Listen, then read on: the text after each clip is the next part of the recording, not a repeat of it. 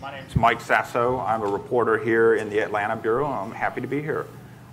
So what we're going to talk about, so all of you, many of you are managers. You have power over some of your company's finances. But a big question is, when do you take the plunge and do some of these technologies? We're going to be talking a little bit about that. And about, frankly, some of these technologies, are they applicable at all? One of the things we'll talk about is, sometimes you have technology that sounds great, but they discover that it doesn't really have many uses. So I think we're going to start with a video. I'm sorry, I should introduce our panelists first. On the end here, we have Giuseppe Riva, Chief Executive Officer of SCM Group North America, and he's based here in the North Atlanta area. We have in the middle we have Mike Sutcliff, of Group Chief Executive for Accenture Digital, and on the end here we have Arya Basu, who has a very long title, Visual Information Specialist for Emory University's Digital Visualization Laboratory. So let's start. I think we're going to start with a video from something Giuseppe and SCM Group are doing, where they're actually putting this augmented reality into practice.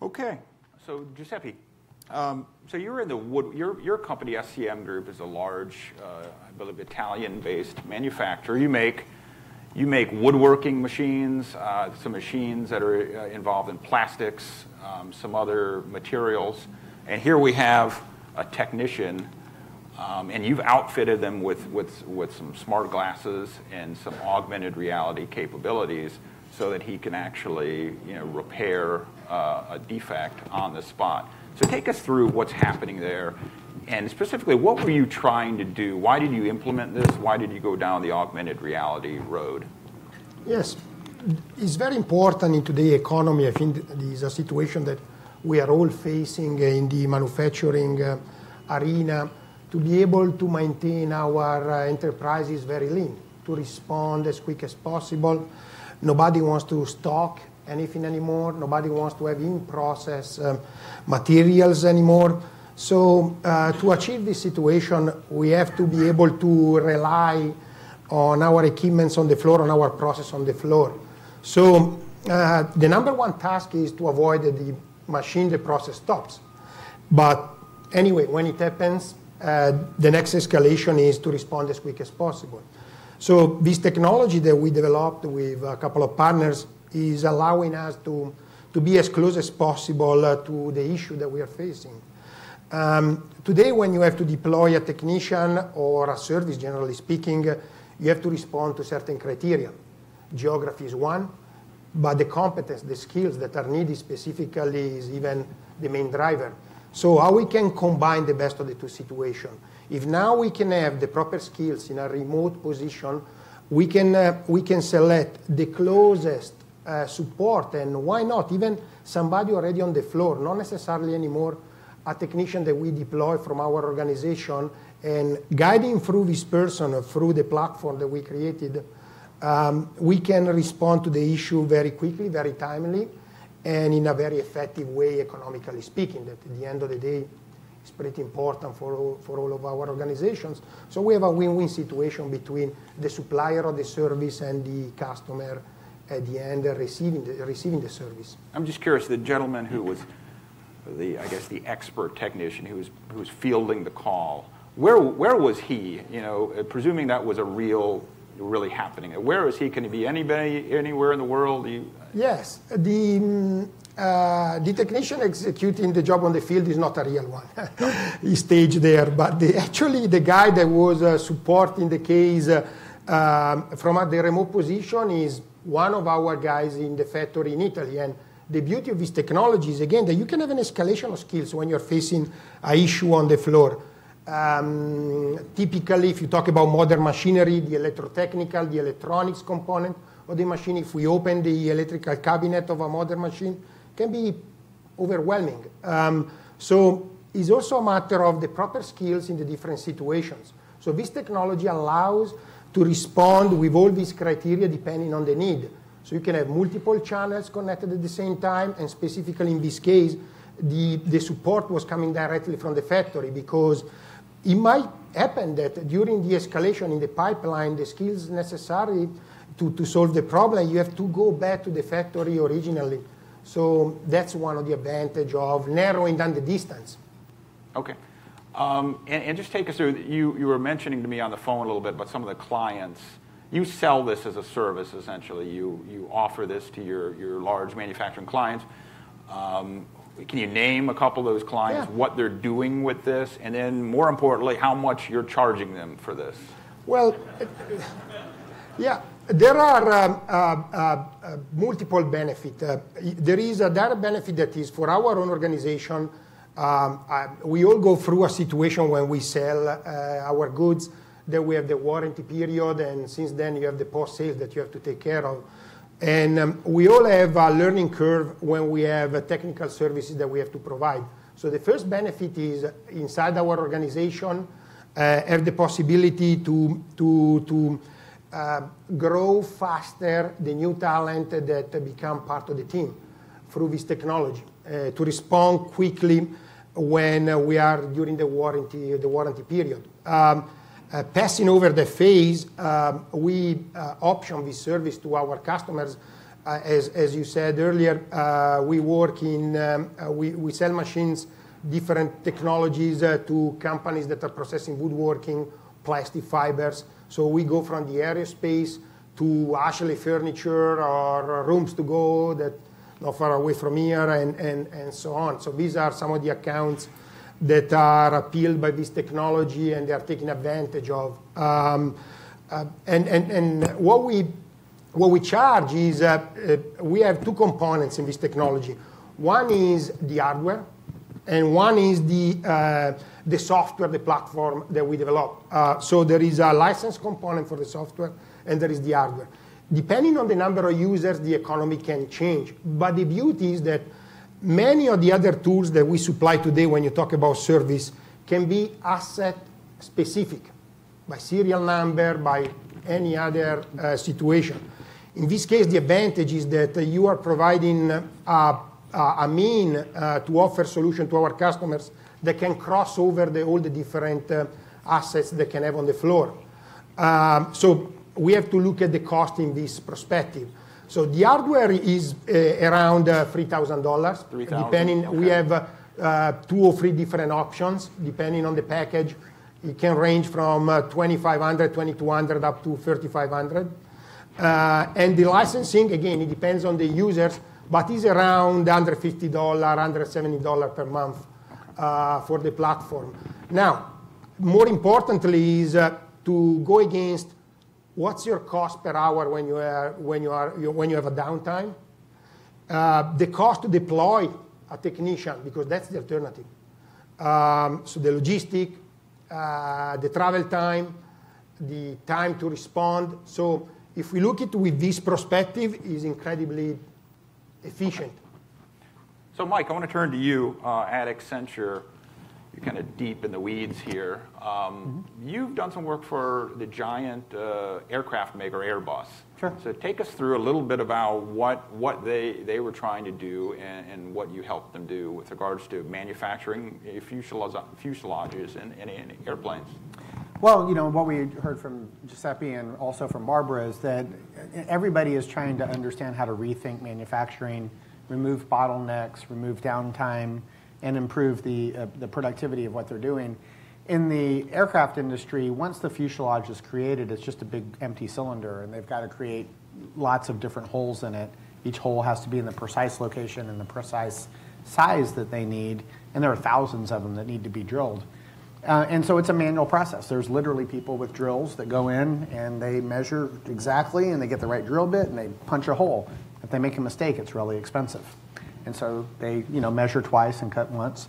And so they said, there's got to be a faster way, because this is the bottleneck to the rest of the production process. So they just used virtual reality, put an augmented set of glasses on so that when the person is looking, they're seeing what they're actually seeing without the glasses, but superimposed on that is a laser that says, this is exactly where you're supposed to be drilling the hole, and this is exactly the size, and here are the next 8 that you need to drill with the same bit, so you're not constantly changing bits. And that improved the productivity of that workforce by 500%. Wow. Now, it's a small work group because there are not that many people in there doing it at the time, but what's important is it removed a big bottleneck in the production process. So what we're seeing is people can take a fairly simple technology. This, the glasses cost a couple $1,000s, as you just heard. It's not super expensive to do. But if it's the bottleneck that you need to remove, it's worth making the investment. That's what I wanted to ask about. I used to cover airlines, and I was an airline reporter here for covering Delta, and so I'm generally familiar with aircraft. Mm-hmm. And taking a drill and drilling specific holes in the fuselage seems like a very narrow use for this technology. Sure. Do you have to create new software and you can replicate the system over and over every time you want to do it different? You want to do something else to the fuselage?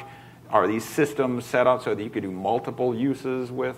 How does that work? Well, you're seeing a couple things happen. First of all, the digital technologies are relatively inexpensive to access, right? So you can experiment, do pilots and proof of concepts and prototypes for very little investment. But then you're seeing people like Siemens come into the market with platforms that, like MindSphere, that provide a consistent platform you could choose to develop on.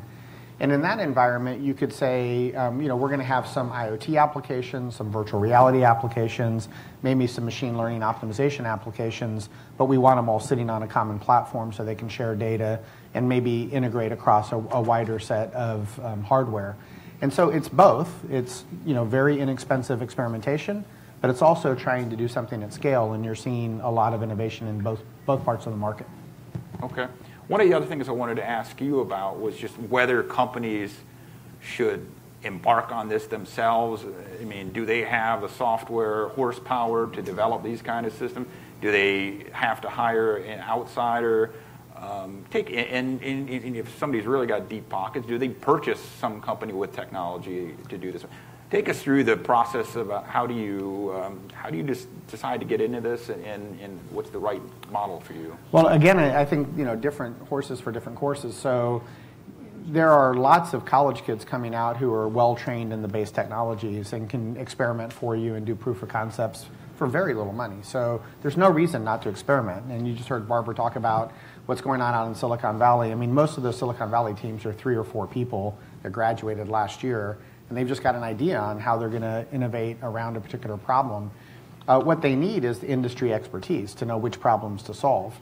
And then you have the equipment manufacturers and other platform providers coming in and saying, we've got software engineers, we've got data scientists, we've got computer technicians, whatever you need, we'll collaborate with you to figure out how to take our equipment, put it into your environment in a more efficient way. So I don't think you have to own it internally. I think there are lots of people in the ecosystem who are happy to co-innovate with you. And at certain points of scale, you might say, I want to add more internally and own it myself, but I wouldn't start there. Okay. I want to turn to Arya now, who's at Emory University. And I have to confess, when we first had our discussion, I was really lost. He gets into really some challenging things there technologically.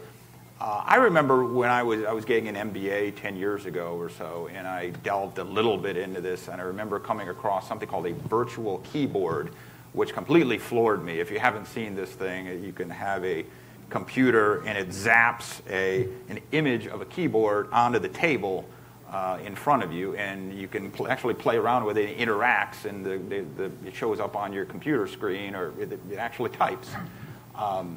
However, 10 years later, I confess I haven't seen a single virtual keyboard being used. And we had a conversation the other day on the phone that just because you can do something and spend money on something doesn't mean it's going to take off. One of the other applications is 3D televisions that I think have generally not taken off. So take me through from an academic perspective. You see this all the time. What happened to the virtual keyboard? Is anybody using it, and why are they not using it? And what does that say about whether this is a waste of time or not? Thank you, Mike. So I think your observation of the virtual keyboard. Yeah, can you all... Really? Handheld? Hey, thanks, Mike. The virtual keyboard example is a very astute one. I remember seeing that myself a couple of years ago, and the reason that it didn't take off is because the work to make it work is just too much. I mean, if you have a keyboard lying around, you can just plug it in the USB and it works. So sometimes we have to find out, we have to do extensive feasibility analysis of like how much it's going to be, the real meaningfulness of the technology and its application, and we got to prioritize that given the context. Such as the same example for 3D televisions. I remember that when I first interfaced with the technology, it works either actively or passively, but then you have to wear a glass at the least to make it work. And then not all the time the angle, the perspective works for you. So it's not the ubiquity of the technology was not 100%. I mean, it worked, but certain cases. So my point with that is like, be it the academy or the industry, feasibility analysis and the extensibility of that is very important. No. And I've expertise myself in actually tackling the human issues in interfacing with any new technology. So for the last couple of years, I've been running user studies at the University of Georgia and now at Emory University, trying to come up with scenarios where technology doesn't work. I mean, specifically virtual reality, augmented reality, and mixed reality. And the first thing I notice is the weight of the components. So you cannot have people wearing a lot of hardware. It just wears them down. And then the other thing is like you cannot have. I mean, I guess we start simple with toys example, like let's move this little bit of cube in virtual reality from this place to this place. And that is fine and it works flawlessly, but then we don't really apply anything going on from there. So I found like the lack of specific use cases and the research that goes into like identifying, okay, how do I apply this to the real world? And the other thing that Giuseppe and Michael you brought up is the one thing that we don't really consider is the transfer of skills. So if you have a regular mechanic or a person drilling holes, fixing things, do we really evaluate how much of transfer of skills is happening when we go from the real world to the virtual, and vice versa? I mean, it's a two-way street. So those kind of studies have to be deployed more and more, and that's what I do in my own backyard. Yeah, one of the things, I think it'll come up later as well, one of the things I've discovered about doing some of this research is there's something called mixed reality annotation. And this really floored me when I was looking at it. It means you can actually make a circle with literally using your finger or draw an arrow in space, and it shows up in your virtual world. And so if you have that clock there that's staring at me, I could sit here and circle it, and it shows up in my virtual world. Now, one of the things, I've always been a little bit of a shy person, so the idea that I'm sitting here in space making crazy hand motions and whatnot, I'm not sure I'd want to do that. There was a video that we may see later from Microsoft regarding he's moving stuff. Are people comfortable with that? Is there a sort of an awkwardness about doing some of these things in space? Certainly, Mike. So there is the social awkwardness component to doing something alone, for sure. I mean, if you're the only person doing that, let's say in a realistic situation, you'll stand out, for sure. And I've spent that time, and I've desensitized myself by trying out new things in front of people. Use this for me. Sorry. Hello. It doesn't work either. All right. See how technology breaks.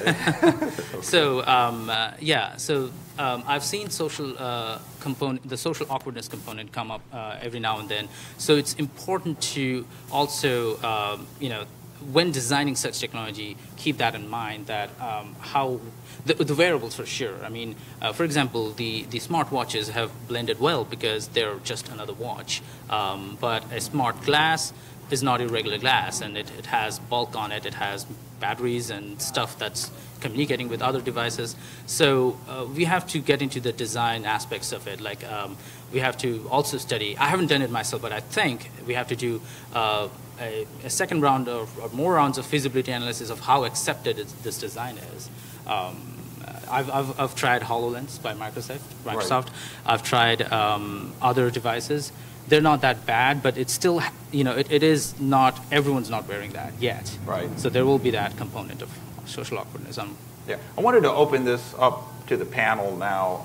A lot of the companies that are here and are doing mixed reality and augmented reality are using it in some repair kind of fix a glitch scenario. Arya Basu is more of the manufacturing. But how much of this is really practical for, you're actually manufacturing an item versus this is the repair a problem? You're using it, I think, Giuseppe, in more of the repair context, but your people, Mike, are using it more for, at least some in the manufacturing.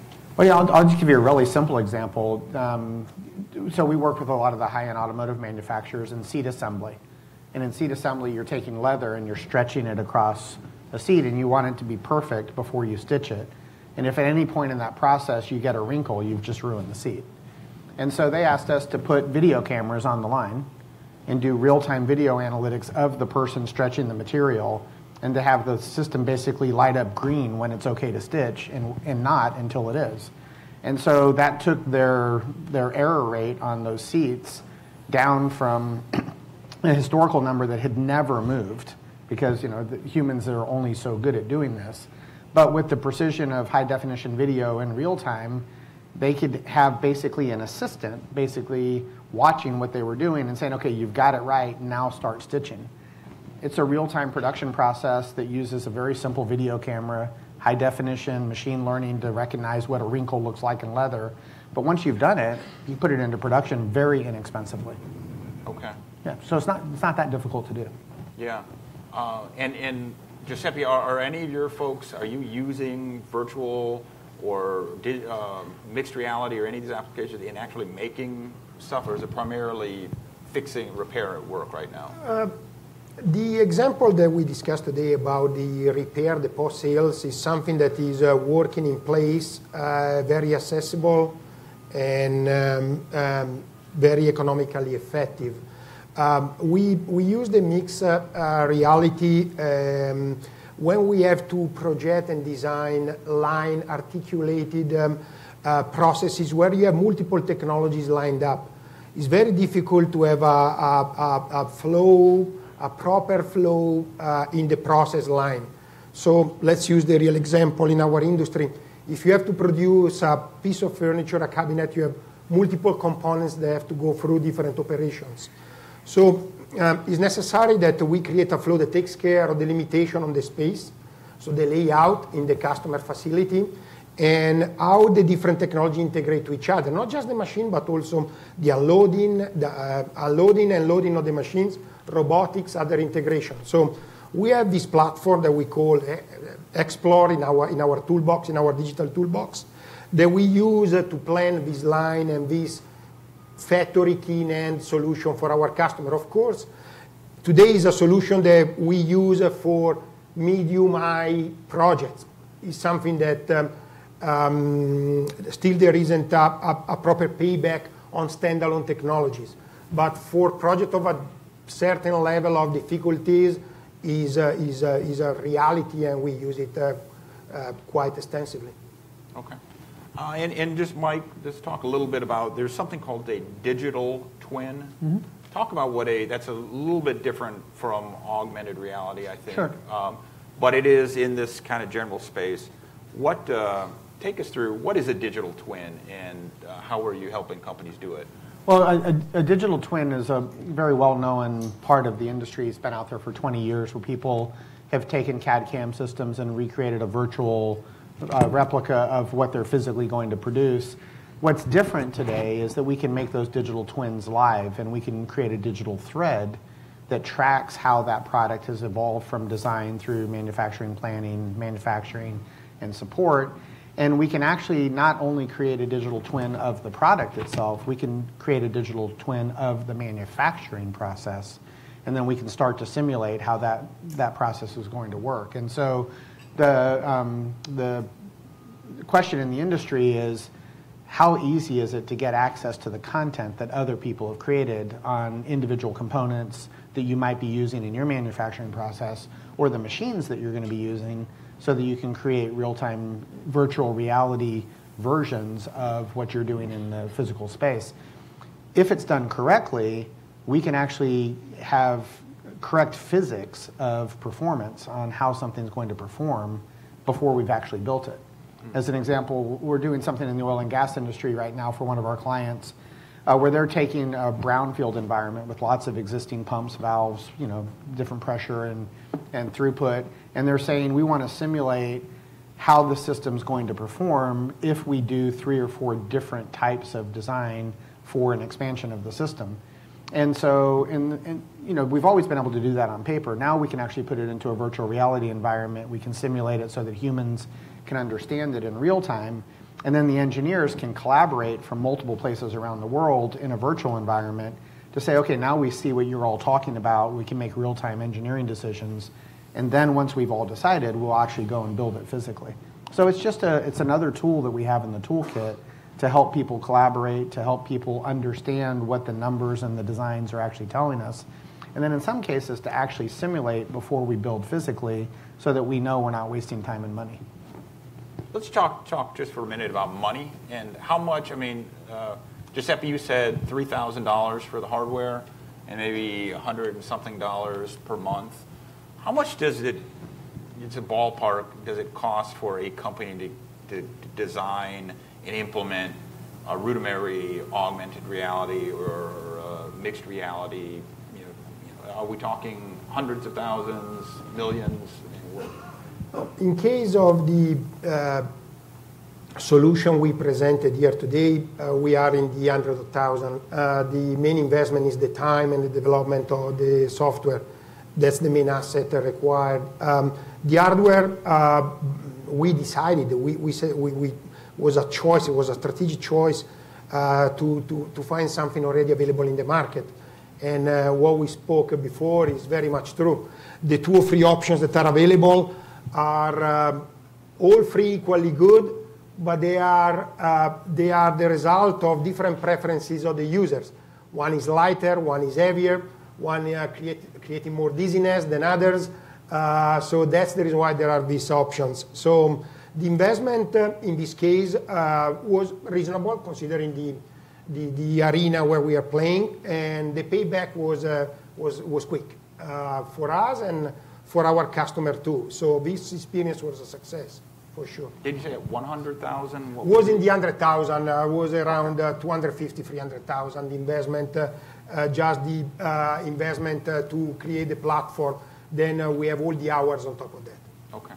And Mike, is that pretty standard? A few $100,000. Well, yes. I mean, for a simple version of what you're trying to achieve, you can do it for a lot less if you're just doing a very rapid pilot or a prototype, and you could spend millions if you're trying to do it across 100 different plants. So it depends at what level you're trying to deploy it. But yes, a couple $100,000 is a reasonable estimate to get started. Okay, so that's it. Well, thank you for your time, and we'll move on to the next session. Thank you. Thank you.